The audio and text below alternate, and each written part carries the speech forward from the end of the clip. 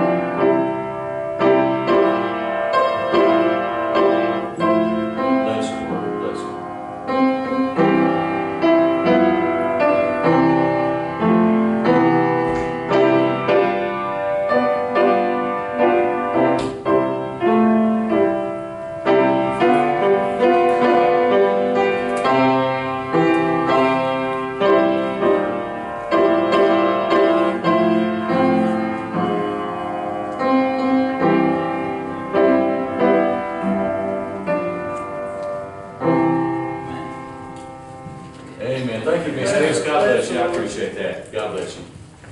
And so pray for Brother Larry now as he and his group will be coming. And so whoever's helping Brother Larry this morning, be in prayer for them. And thank you, Miss Chris, and good to have you back with us. And pray that the Lord will continue to bless her and give her good health and her voice and everything. Your voice, we like your voice where it's at. We just don't want you to have no seizures. I'm just aggravating you, Miss Chris. Pray for her voice and pray for her health. But pray for Brother Larry and Miss Mary and Brother Anthony. And Mary, I'm going to ask you one question. Okay. Aren't you glad you saw the light? Yes. Amen. Amen. Yes, Brother, usually when my there you got it now, right? Part of Hamilton County evidently had a power outage this morning, and usually when my phone goes off early in the morning, somebody's not coming, and they're letting me know ahead of time, and I appreciate that. And Brother Mark had the most peculiar question this morning. He said, "Is the power on at the church?" And I'm like, "Well, I'm not there yet." I said, "I can't answer that question." Then he replied back, "Is the power on at your house?" And I'm like, "What's he getting at?" You know, and I'm like, "Well, yes." And then he said, "Well, we don't have power, and Mary doesn't have power, and I'm just trying to identify what's going on." And so, y'all going to sing "I Saw the Light" this morning, by any chance? We'll just pray for Anthony, Mary, and Larry as they sing for us this morning. God bless you all. Pastor, this starts when we'll sing the verse, and I'll sing chorus, we'll sing the verse, and I'll sing chorus. Cassie and most of you know, we do have a bluegrass gospel group, and they'll be here about 7-8 weeks, something like that, isn't it, Pastor? Yes. 7.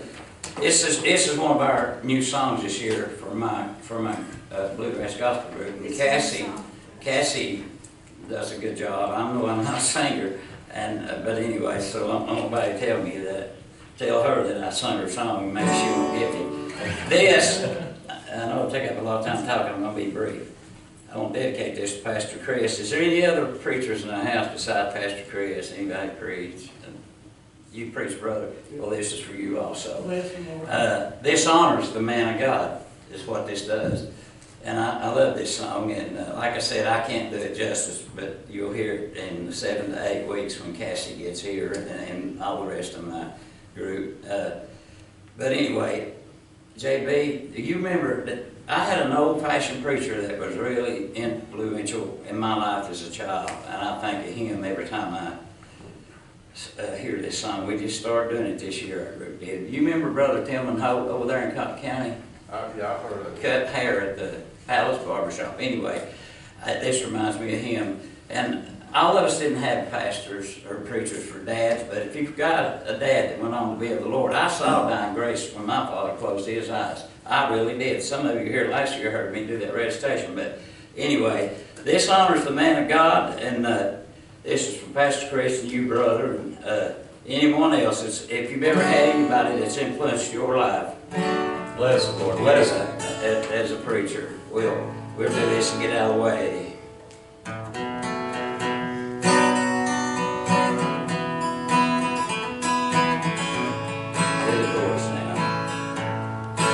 carry me, Jesus,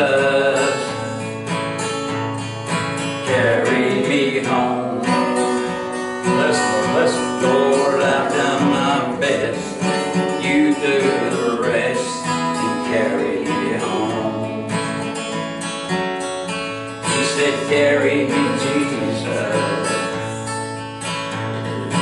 carry me home.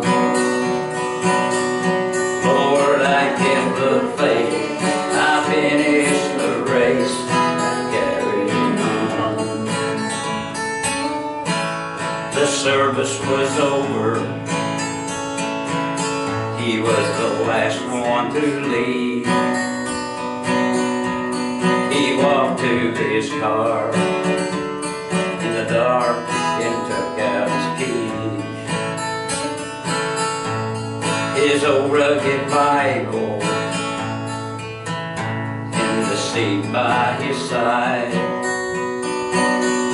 prayed out to the Lord, and he started to drive. He said, carry me, Jesus, carry me home. Lord, I've done my best, you do the rest, carry me home. Carry me, Jesus, carry me home. Lord, I've kept the faith, I finished the race, now carry me home. Week after week, year after year, this went on. Many were saved, many were touched, but now he was gone. But a friend told me that was there by his bed. He said, you should have heard the last words that old preacher said. He said, carry me, Jesus, carry me home. Lord, I've done my best, you do the rest, carry me home. Carry me, Jesus, carry me home. Lord, I've kept the faith, I finished the race, now carry me home. Lord, I've kept the faith, I finished my race, now carry me home. I believe in dying grace, folks, I really do. Love y'all. Thank you, guys. God bless you, Brother Larry. God bless you. God bless you, Mary. God bless you. Amen. All right, Isaiah chapter number 12 this morning. Isaiah chapter number 12 for our text. We're going to talk about living water this morning. And beloved, I don't know about you, but I am thankful for that living water that is in Jesus Christ. Amen. Amen. You know what? We'll get thirsty again from bottled water and tap water and soda pop and tea. But I'll tell you what, you drink of that living water, Jesus Christ, and it'll be sufficient and it'll never run out. Amen. And so, Isaiah chapter number 12, we'll pick up reading verse number 1. We'll read the entire chapter, just 6 verses. There's a friend of mine had me come up and preach one time in his absence, and I preached a whole chapter out of Psalm. And I know I can talk fast, and I thought I could squeeze that entire chapter in. And needless to say, I got labeled Brother Pharaoh when I went back up there to preach again. They said, we got Brother Pharaoh with us. And I just kind of looked at him and he said, well, the last time you was here, you wouldn't let God's people go. And so they officially named you Brother Pharaoh.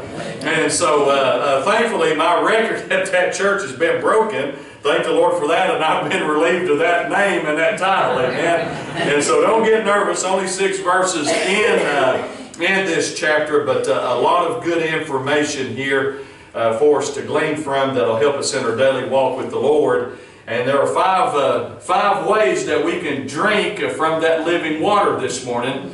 And Isaiah expounds on this and gives us some insight, and we'll look at that this morning. So Isaiah chapter 12, verse number 1, the Word of God declares unto us this morning, "And in that day thou shalt say, O Lord, I will praise thee. Though thou wast angry with me, thy anger is turned away, and thou comfortest me.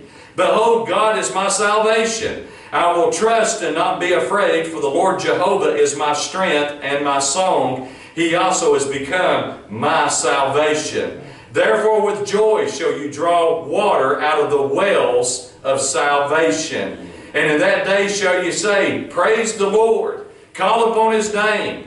Declare His doings among the people. Make mention that His name is exalted. Sing unto the Lord, for He hath done excellent things. This is known in all the earth. Cry out and shout, thou inhabitant of Zion, for great is thy Holy One of Israel in the midst of thee." Let's bow our heads and go to the Lord in prayer and ask the Lord to bless the reading of the Scriptures this morning.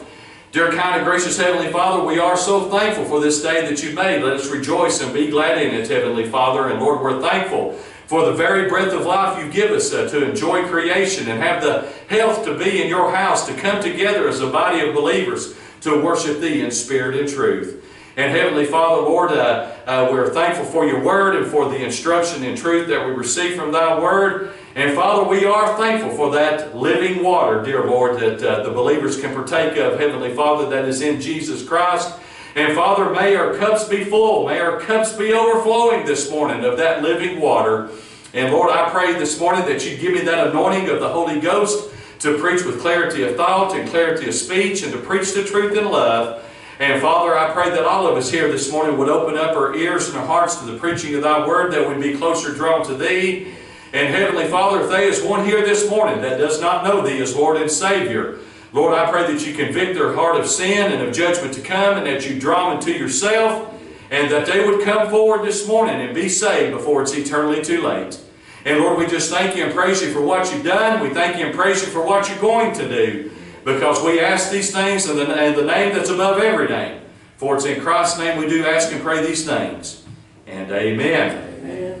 Notice here verse number 1, the Word of God tells us that that day thou shalt say, O Lord, I will praise thee. Beloved, there's nothing wrong with praise in the name of Jesus Christ. Amen. He is worthy of our praise, and His name is worthy to be praised, and we should praise the name that's above every name, the name of Jesus Christ. And in that day thou shalt say, O Lord, I will praise thee. Though thou wast angry with me, thine anger is turned away, and thou comfortest me. And beloved, that's a result of salvation. The Bible tells us that the Lord's angry with the wicked every day. But we're thankful this morning and rejoice and thank God that His love exceeds His anger, and He's demonstrated His love toward us, and that while we're yet sinners, Christ died for us. Beloved, I get so distraught and upset, especially when I hear a child of God make this statement, the Lord doesn't care about me, the Lord doesn't love me. Let me tell you something, God loves you with an agape type of love. He loves you more than anybody on this earth will ever love you. He loves you with an eternal love. Praise be to God. Amen. And for lost people, let me tell you something, the lost people, I can understand them saying this because their eyes are blinded to the truth of the gospel message, and they're blind to the love of God. But God loves them, and He extends His love to them, that if they'll repent and turn to Him for salvation, where sin abounded, grace did much more abound, and they can be saved. Glory to God. Amen. Amen. That if thou wilt confess with thy mouth the Lord Jesus and believe in thy heart that God hath raised Him from the dead, thou shalt be saved. Amen. All those that come to the Lord, He will in no wise cast out. And so, beloved, this morning we ought to be thankful for salvation. And in one point in time that the wrath of God and the judgment of God and the anger and condemnation of God abode upon you and I in our lost condition. But glory to God, when you got saved, the wrath, the judgment, the condemnation, the anger was turned away. And now the mercy, the long-suffering, the forgiveness, and the grace of God abides upon you and I as a child of God. That's something to shout about this morning. Amen. And so, notice here in verse number 2, behold, God is my salvation. I will trust and not be afraid, for the Lord Jehovah is my strength and my song. He has also become my salvation. Now let me tell you something. There's not many ways to be saved. There's only one way to be saved, and that's through Jesus Christ and Jesus Christ alone. John 14:6, the Word of God tells us He is the way, the truth, and the life. No man comes to the Father but by Him. The only way that you'll ever get into heaven is through Jesus Christ and putting your faith and trust in what He did on the cross of Calvary. Glory to God. Amen. And so let me tell you something, don't trust in church membership. Don't trust in the baptismal waters. Don't trust in your own righteousness or your good works. Because if you do that, you're building your life and trusting eternity upon sinking sand. It's going to crumble. But I'll tell you what, when you put your faith upon that spiritual rock, that solid rock, Jesus Christ, it's a sure foundation and an eternal foundation. Glory to God. And so I had somebody come and say, yeah, preacher, you preached one time and you saved me. Let me tell you something. If I saved you, you still lost. It's 4 o'clock. Right. I can't save anybody. Right. Jesus Christ is the one that does the saving. Amen. He and He alone. Amen. Yes. And notice here in verse number 3, therefore with joy. And beloved, God's people ought to be the most happy, joyful people of all the planet this morning.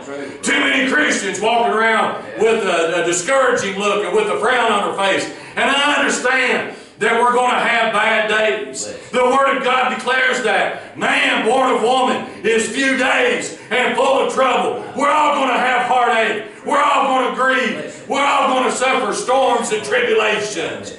But bless God that when we go through storms, when we go through grief, when we go through heartache, as a child of God, we don't go through it alone. He is with us. He has promised us as a child of God that He never leave us, nor forsake us. That we'll not fear any evil. Why? For Thou art with me. And glory to God, that no matter what we go through in life, we can have joy because His presence is always with us. Glory to God. Amen. Aren't you thankful for the comfort this morning in the form of the Holy Ghost that seals us until the day of redemption?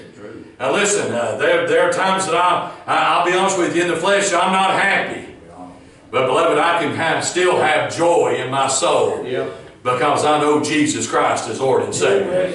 You know, when all this first started about purchasing Dad's home, let me tell you something, that was not anything on the to-do list. That was not anything on the venue to do in life. I had retired at the first of the year, and Dad's health had gotten worse about that time, and the Lord worked it out that my sister was retired, and then now I was retired, and she and I could platoon and try to help take care of Dad, and Christy and JB as well, and Haley and David, and Desiree, Richie, others. Everybody pitched in and helped out when they could and where they could. And let me tell you something, I don't regret that. I wouldn't change that one bit. Thankful that I could do that for my father. Beloved, I'll tell you though, when he passed away, we were just going to sell his house, and Carol was going to stay where she was at, and we was going to stay where we was at. Of course, didn't have to go far. All that separates our property from Dad's property is a fence. And so anyway, with that being said, Carolyn, she and I worked it out, and I purchased her half out, and so now we've been working on Dad's house. And let me tell you something, when all this started, I'm like, what on earth have we gotten ourselves into? Is this the will of God for us? And I'm like, we've missed the mark bad. My wife will tell you each night before we get started, I just don't think this is God's will. I don't know if we ought to do this or not and everything. And I'll tell you, the dread just kept mounting and mounting and mounting, and there was no light at the end of the tunnel. And I told Christy, or Christy told me, she said, look, because of the cancer in your health now, you're not going to do this, you're not going to do that, you're not going to do this. And I'm like, well, who are we going to get to do all these things? Well, we'll hire somebody, we'll get somebody to do this. And as time has went by, it's been like Eureka, you know, or shop vac. I've just got drawn in to this vortex of having to do this, that, the other. And I'll be honest with you, in the beginning, I had a bitter spirit about my soul about having to do these things, because this is not what I retired for. I just lost my father, and now I'm out here doing these things that I'm trying to get away from, that I'm not able to do anymore.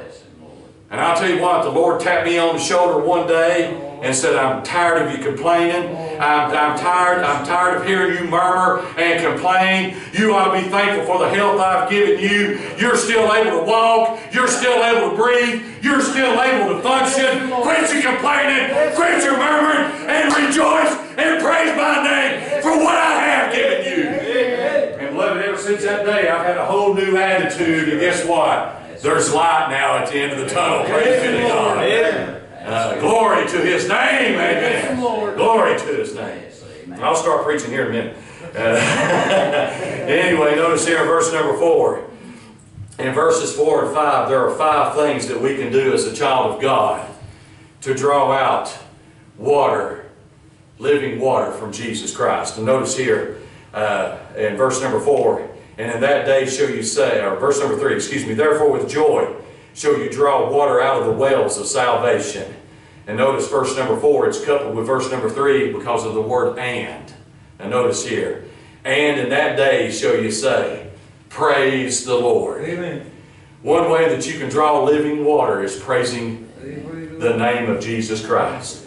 Giving Him the praise that is worthy of His name. Amen. Now listen, there's a lot of people that when you hear them talk and when you hear them testify, they'll say, preacher, I've done this. Preacher, I've done that. I've worked 3 jobs. I've been working ever since I was 8 years old, and I've done this and I've done that. Hey, I appreciate your work ethic. I appreciate that testimony. I appreciate your diligence. The Bible says if you don't work, you ought not to eat. Amen. And so, beloved, I appreciate that. But the only reason that you're able to work, the only reason that you're able to labor, and the reason that you've been given an increase has come from the King of Kings and the Lord of Lords. It's come from Jesus Christ. He's allowed you to have these things. He's blessed you by His grace and His mercy with these things. He gets the honor. He gets the glory. Amen. And beloved, this morning we ought to praise His name. We ought to be thankful for the clothes on our back, the shoes on our feet, the health that we do have, for the earthly home that God's given us, for the vehicle that God's given us, for the food that He's given us, for the food that's in the pantry, for living in such a blessed nation as America, and for the freedoms and the liberties that we still have. And we ought to be thankful that He loved us so much that He gave His only begotten Son, Jesus Christ, to die on the cross of Calvary. Hey, we ought to be praising His name this morning. Amen. We ought to praise His name. Yeah, I've had people that look at me and say, preacher, I don't have anything to be thankful for. I just want to smack them. So, you just didn't say that, did you? We all have something to thank the Lord and praise the Lord for this morning. Amen. Yes, sir. Psalm chapter 22, verse number 26 tells us, and beloved, I'm just going to give you a few verses, but from cover to cover in God's Word, it's all about praising the name of Jesus. It's all about Jesus Christ. Amen. And notice here in Psalm chapter 22, verse number 26, the Word of God tells us, the meek shall eat and be satisfied. They shall praise the Lord that seek Him. Your heart shall live forever. Psalm chapter 30, verse number 12 tells us, to the end that my glory may sing praise to Thee and not be silent. That's what's wrong with God's people today. We're too silent. We're worried about offending people. We're worried about making people mad. We're worried about suffering persecution. Hey, just praise the name of Jesus. Glorify His name. Give Him the honor and glory that's due His name. Oh Lord my God, I will give thanks unto Thee forever. Now beloved, when we get to heaven, the Bible says that they'll be shouting, they'll be praising, and we'll be bowed down, casting crowns at His feet, because worthy is the Lamb that was slain from the foundation of the world. Hey, let me tell you something. You're going to praise God in heaven, and you're going to do it for eternity. Why don't you go ahead and get started now? Amen. Get some practice in now, and do it now, because He's worthy now to be praised. Amen. Psalm chapter 106, verse number 1 tells us, praise ye the Lord. Oh, give thanks unto the Lord, for He is good, for His mercy endureth forever. And then Psalm chapter 109, verse number 30 tells us, I will greatly praise the Lord with my mouth. Amen. Hey, won't you tell others what great things the Lord hath done for you, and praise His blessed name. I will praise Him among the multitude. Hey, yes, it's one thing to praise Him when you're in the shower, getting cleaned up, getting ready for work, or retiring to go to bed and rest for the evening. Hey, there's nothing wrong with that. But how about praising His name in the multitude? Amen. Yeah. Beloved, that's one reason why every service I give you an opportunity to praise the name of Jesus Christ, because He's worthy of it this morning. Glory to God. Amen. I stand before the Lord in eternity at the judgment seat of Christ. There ain't nobody going to say, well, the preacher never allowed me to testify, didn't allow me to glorify Thy name. Let me tell you something, that blood's going to be off my hands anyway. That's going to come back on you. God's given you a mouth, use it. Too many times we use it for the wrong things, do we not? We ought to glorify His name. Well, notice the second thing, second way here that we can draw living water here in verse number 4. In that day shall you say, first of all, praise the Lord. Second, call upon His name. Now listen, I tell you, I appreciate when people call me to check on me and see how my health is doing and how the family's doing. And I appreciate those that confide in me and trusted me enough to call to get spiritual direction, to get spiritual counsel, to get spiritual advice. I appreciate that very much. Beloved, when people call and say, preacher, what should I do about this and what I should do about that? Now let me tell you something, we all have opinions. Amen. We all have opinions. But when it comes to counseling somebody as a man of God, I want to try to give them the Word of God and what thus saith the Lord has to say about it. I want to give them good counsel. This is what God has to say about this. And this is what you should do, not according to my words, but according to the Word, what God has to say about it. Amen. Yes. But beloved, we need to call upon the name of the Lord. I know everybody knows Romans 10:13, for whosoever shall call upon the name of the Lord shall be saved. Yes, we know that in reference to salvation. But we ought to call up His name for praise and for prayer. Amen. Amen. You know, the first time that we see in the Word of God recorded that men begin to call upon the name of the Lord, you'll find that in Genesis chapter 4, verse number 26. And beloved, all throughout the remainder of Scripture, you find men and women calling upon the name of the Lord. And beloved, this morning, whatever needs you may have, whatever distress you're going through, whatever trial you're fighting, why don't you call upon the Lord? Amen. Now listen, you can call upon other men, and God uses other people to accomplish His will. But beloved, sometimes the only help that you are going to be able to receive, and the only one that's going to be able to help you, is to call upon the Lord. Amen. Because with Him, all things are possible. There's nothing too hard for the Lord. The Bible tells us in Psalm chapter 18, verse number 3, I will call upon the Lord. Now notice this, who is worthy to be praised. Notice how all this ties together. So shall I be saved from my enemies. Beloved, we have a real spiritual enemy, the devil, as a roaring lion that walketh about, seeking whom he may devour. Beloved, he cannot get your soul in regard to salvation, but he wants to destroy your testimony. He wants to rob you of your joy. He wants to hinder you from being a light and being salt of the earth and to tell somebody else about Jesus Christ. Beloved, don't fight the devil alone. Call upon the Lord and let the Lord intervene and step in and fight for you and strengthen you through His Word and through His Spirit, and put on the armor of God and fight the good fight of faith. Amen. Beloved, call upon the Lord. The Bible tells us in Psalm chapter 145, verse number 18, the Lord is nigh unto all them that call upon Him, to all that call upon Him in truth. Now, beloved, I guarantee you there's a lot of other translations out there that don't have "in truth" included in that, because there are people today that don't want to hear the truth of God's Word. That's why there's so many watered-down versions of the Bible out there today. I'll just say it that way. But beloved, let me tell you something. Call upon Him in truth, in sincerity, in honesty. The Bible says the Lord is nigh to them. He's close by. You know, there are times that people call on me and say, preacher, can you help me? Sometimes I'm 2 counties away. Sometimes I'm out of state. And I'm not able to help. But the Lord is always present with the believer. He's always close by. He is always nigh to them Amen. that put their faith and trust in Him. Yes. I think about Peter when he got off that boat by faith. Lord, if it's you, bid me come unto you. Yeah. Peter, come on. Right. And Peter stepped off that boat by faith. And he's the only other human being, or the only other one to ever walk on water besides Jesus Christ.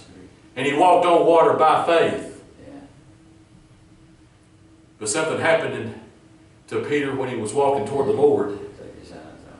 He saw the waves. Yeah. He saw the clouds. Yeah. He saw the storm. Yeah. He took his eyes off Jesus. Amen. And when he took his eyes off the Lord, what happened to Peter? Got through our He sin. began to sink. We all know the story. Yeah. But there's an interesting thing. We usually stop right there. But that's not the end of the story. As Peter was sinking, Yeah. Lord, save me! Yeah.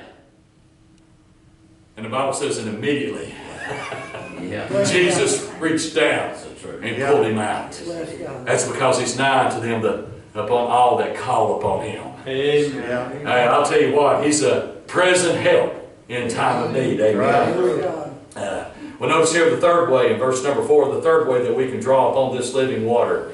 And in that day shall you say, number 1, praise the Lord. 2, call upon His name. 3, declare His doings among the people. Declare His doings among the people. You know, you and I can have great influence on what we say to other people. You know, I'm sure all of us in here have had somebody tell us at some point in time, you know what, I went to that doctor because of your recommendation, because of your testimony. I started shopping at this particular store because of the savings that you informed me about and the rewards that they have at that store. I started going because you shared that with me. Well, what about Jesus Christ? Amen. Amen. He is our everything, and with Him all things are possible. Have you shared with somebody this past week what great things the Lord has done for you? Have you shared with somebody this week about your salvation? How God saved you? Have you shared with somebody this past week how God provided food for you and your family? Have you shared this past week the protecting and sheltering hand of God? How He's protected you and your family? Have you shared with somebody this past week the things that God has provided you and given you? Amen. Declare what God's done among the multitude. Yes. Yeah.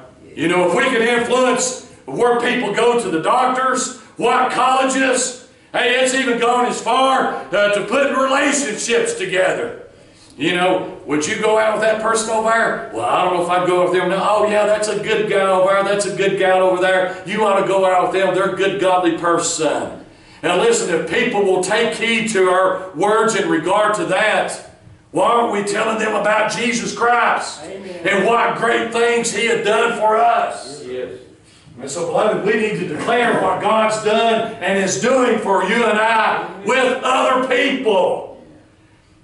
1 Chronicles chapter 16, verses 8 through 11 tells us, give thanks unto the Lord, call upon His name, make known His deeds among the people. That almost sounds like a parallel portion of Scripture, does it not? Notice here verse number 9. Sing unto Him, sing songs unto Him, talk ye of all His wondrous works. Glory ye in His holy name. Let the heart of them rejoice that seek the Lord. Seek the Lord in His strength. Seek His face continually. Hey, it sounds to me like there's some consistency there. That's what God wants His people to do. Amen. Amen. Psalm chapter 105 verse number 1 tells us, oh, give thanks unto the Lord, call upon His name, make known His deeds among the people. Now, let me tell you something. The reason the church has lost its influence and lost its power is because we quit talking about Jesus Christ. And we've quit declaring His mighty works and His mighty deeds and what He's doing amongst God's people. You know, hey, listen. When there's a church split, when there's a church argument going on, that makes Facebook news, doesn't it? But how many times have you looked on Facebook and somebody's been rejoicing because of answered prayer or what God's doing in their life? Not quite as frequent, isn't it?